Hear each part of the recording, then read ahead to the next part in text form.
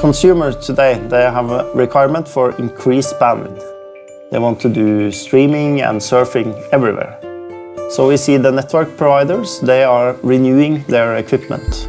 We, as a power company, we see that we need to power more equipment and more decentralized equipment. There are two common ways of powering decentralized equipment.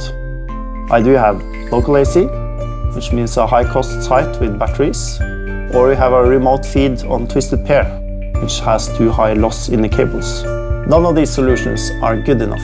That's why we have come up with a third one. With this solution, you will lay down a dedicated power cable with minimum loss, together with the fiber going to the remote end site.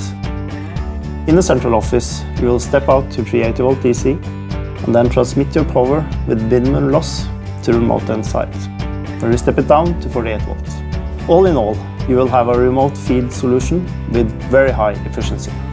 Our solution allows you to utilize existing equipment in your central office.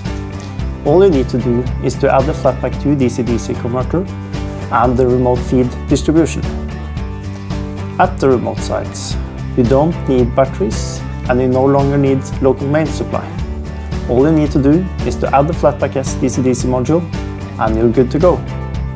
We have created a solution which is safe and efficient, giving you less equipment in the field, giving you less maintenance. It's simply more cost efficient.